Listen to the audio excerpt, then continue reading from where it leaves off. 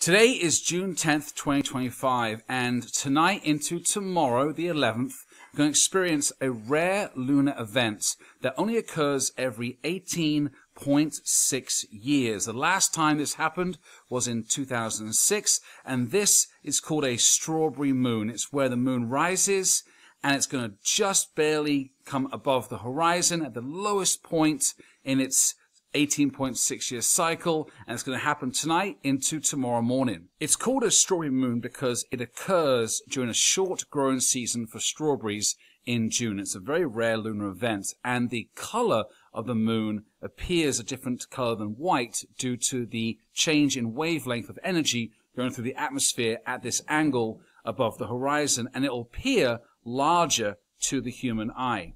And in addition to it being a strawberry moon, it's also called a lunarstice, which means that the moon is going to be at a point of standstill, a major standstill, which means that it is going to be at the extremes of the lunar orbit as it revolves around the Earth. Now, the next time this is going to happen is in the year 2043. And this is caused due to the moon's 5.1 degree ecliptic relative to the Earth's revolution around the sun.